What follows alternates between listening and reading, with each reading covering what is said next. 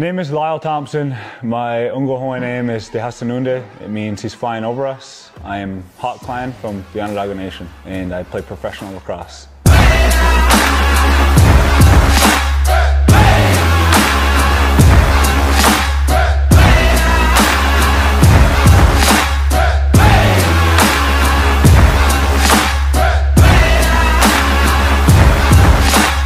Grew up in a really tight-knit family, got 3 older brothers, a younger sister, and we stayed together for everything. Grew up in Onondaga, didn't grow up with much really in terms of money and access to like a lot of opportunities.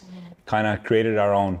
We're all lacrosse players. Well, me and my brothers were all lacrosse players, so I grew up with a stick in my hands. I mean, I think the biggest thing, we always say this, is that, you know, we didn't grow up with a lot of money. We grew up without electricity, without running water.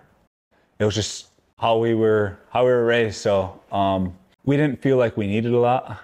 Grew up sort of an old school traditional way, practicing our ceremonies, practicing our traditions, all that was passed down to us. I like to think my parents did a good job of teaching us the values of our culture and instilling, you know, respect, a good mind, and joy.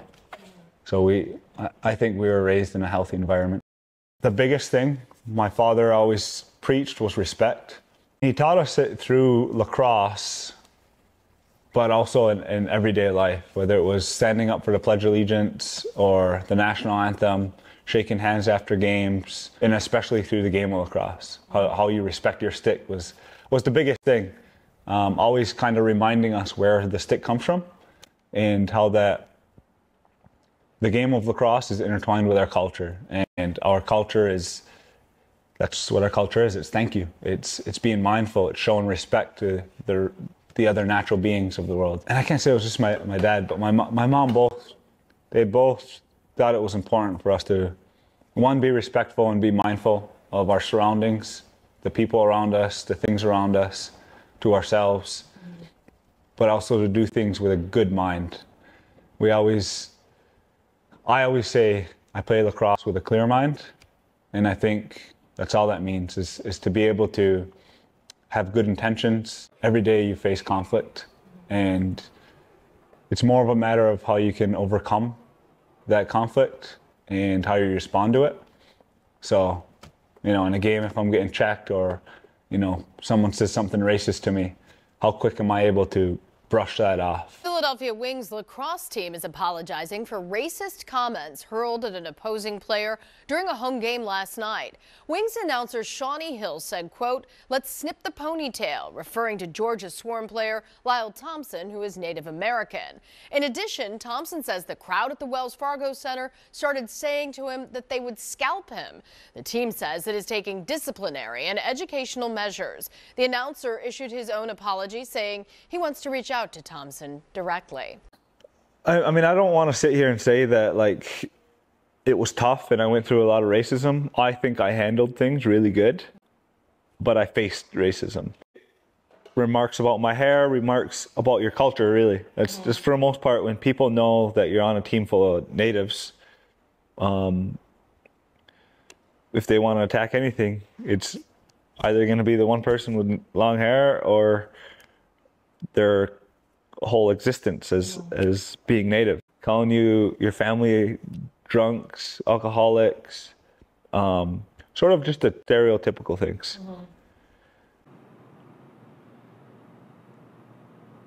As an athlete, as a lacrosse player, I think it's, one, like I said, I just don't have a desire for it. And I don't think it'll serve me in any way. I think it's important for me to be a positive influence and someone who can advocate for someone who's lived a sober life. For that, but I also think, like, for my kids, I want to be able to show them what my dad did for us, and pass that on in a way to make sure that they don't. And if they do, they do. All I can do is be a positive influence on them.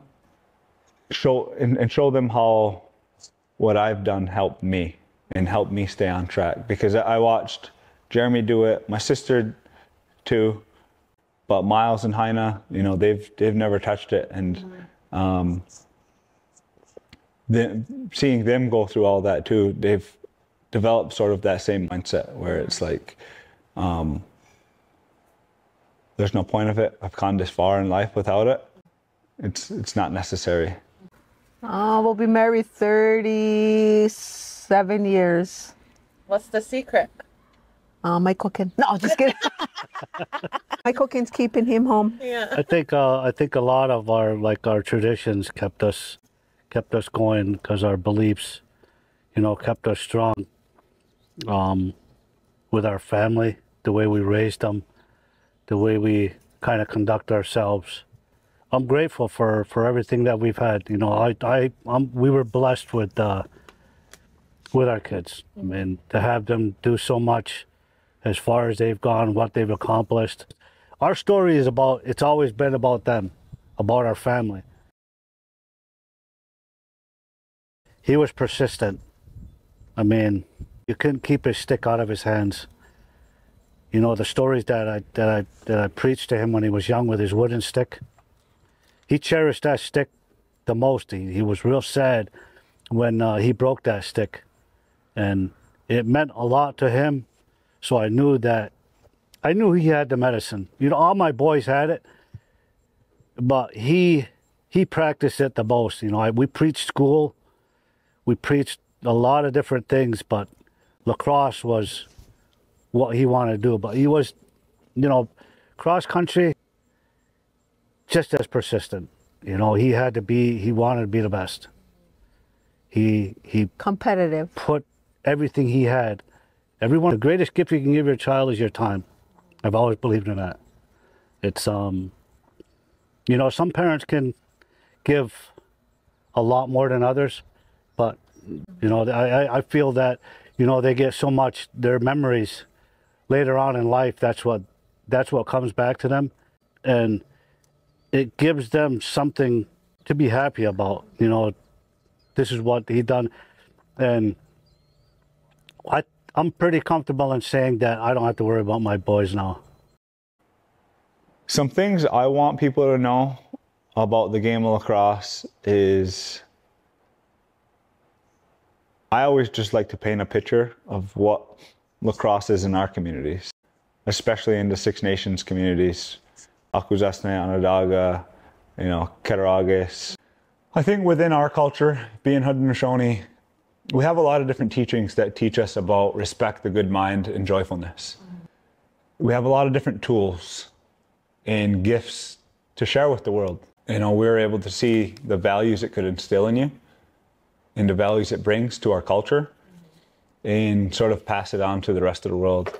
I think that's the biggest thing with the game of lacrosse, with where it comes from, the reason we call it a medicine game, how it was once played for, to settle disputes, to now being played as just a form of medicine, mental medicine, really.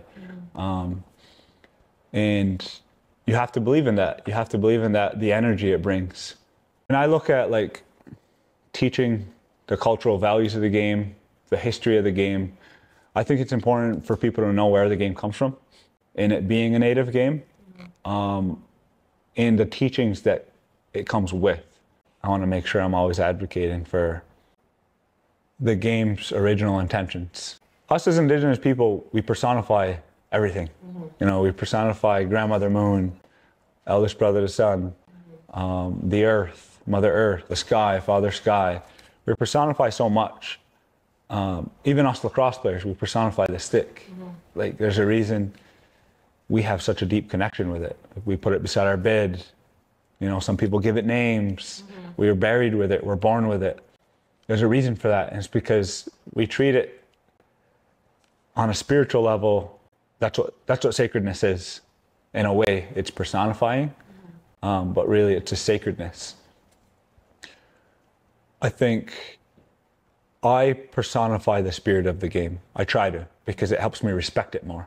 I learned that through the game and the teachings my parents gave us, but I try, as a father now, I try to instill that in the kids, in my kids, not just through lacrosse, through every day, because every day everybody faces conflict and issues and problems that they have to solve. And the best way to be optimal, the best way to stay happy is do things with a good mind. And that's sort of an indigenous teaching, is to use a good mind, gut and Ogwehoweh. Try to remind myself of that.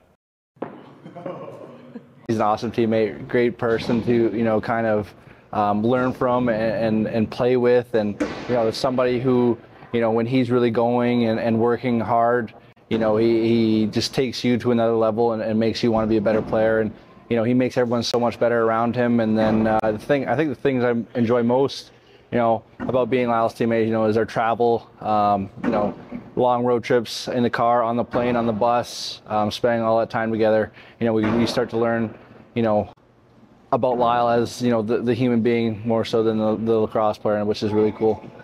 3 words to describe him. I would say calm. Everything that's come to mind is really just the word calm. Everything that he does, whether it's on the floor, I say calm, patience, and energetic. I think they all kind of blend together, and I think that's what kind of makes Lyle unique. No matter the situation on the floor, he's always had a calming presence about him and kind of settles you down on the bench. And I think that goes, further than just the floor. That's all over in life, and someone you can always count on for sure.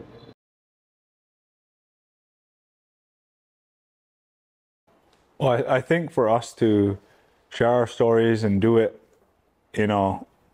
all in-house, it's an act of sovereignty, and that's what we want at the end of the day. We want to be us as people, but at the same time, for me personally as a lacrosse player, to share my story, I think it's important for the next generation to see that, and for our elders to be able to see that, like, this is how far we've come, and to be proud of something. We want to continue to inspire and show people that, we're doctors, we're lawyers, we're artists, we're professional lacrosse players, professional athletes. We're capable of doing that so that we can encourage the next generation. I just want to be Ogwehoweh, and I want to live an Ogwehoweh way of life. And nowadays, you see us struggle with that. And even within our own people, we fight amongst each other and judge each other. And that's not what we need. We need to always be encouraging to one another so that we're helping out each other. And I'd say the last thing is just to have fun. Do things with a smile on your face. Do things with like a joyful intention.